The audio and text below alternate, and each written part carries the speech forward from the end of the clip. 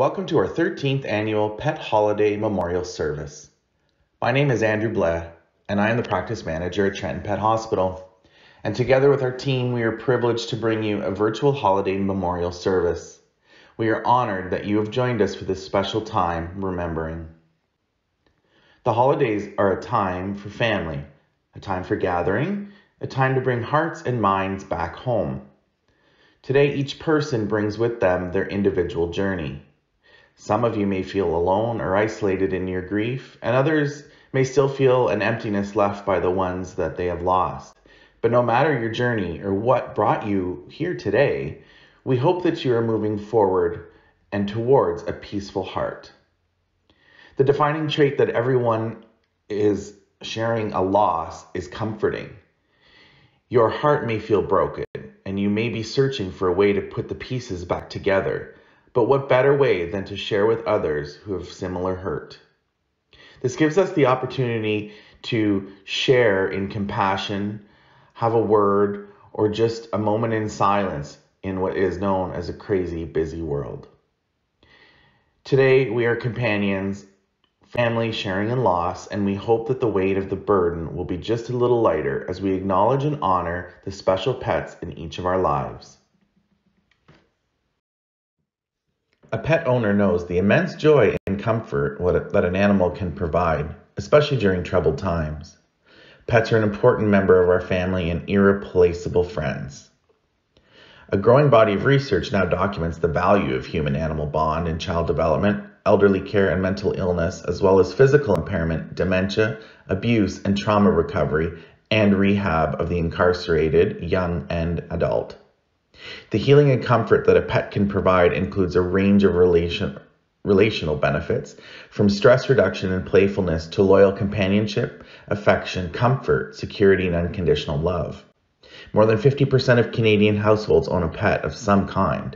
Dogs, cats, birds, and other companion animals are living in more than 5 million homes. For their owners, these animals are more than pets. They are part of the family. A recent survey of pet owners revealed that nearly 80% of respondents gave their pets holiday or birthday presents. More than 60% signed their pets' names on cards or letters. A slight majority, 51%, gave their pets human names, while virtually all pet owners talked to their pets. An astounding 94% spoke to their pets as though they were human. 1/3 of respondents spoke to their pet on the telephone or via the answering machine while away. And more than 90% of pet owners believe their pets were aware of their moods and emotions. Until one has loved an animal, a part of one's soul remains unawakened. Anatole France.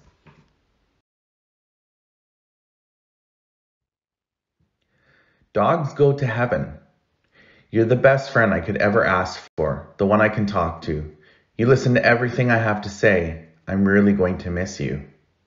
You're growing old and can't walk as fast, but don't you worry, I won't forget about our past. I love the comfort you offer, except when you chewed up my shoe. But it's okay. We all make mistakes. I'm really going to miss you. We love to play ball, chasing it down the hill. You're the hairiest of them all, but you still get the chills. It's almost time to go. Don't worry about me.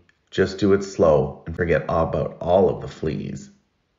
I love you with all of my heart, the best friend I'll ever have. I'm really going to miss you. I love you, and that will never change. Loss is something we all struggle with. Whether we lose a part of ourselves, a friendship, or a loved one, it leaves a mark on our hearts. As time passes, that mark may turn into a scar, but the trick is to not let your scars define you. The secret is to use that scar as a reminder that those people, those pets, and those places were there to teach a lesson. I personally know and have seen firsthand that a pet teaches a lesson of growth, a lesson of compassion, and a lesson of unconditional love. Every day, they teach me to love as they love and forgive as they forgive. We are truly blessed to have these scars on our hearts that remind us of these lessons. Just this side of heaven is a place called the Rainbow Bridge. When a pet dies that has been especially close to someone here, that pet goes to the Rainbow Bridge. There are meadows and hills for all of our special friends so they can run and play together. There's plenty of food, water, and sunshine, and our friends are warm and comfortable.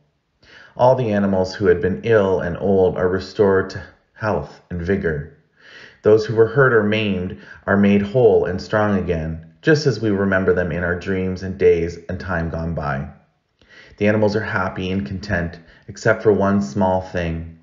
They miss someone very special to them who had to be left behind.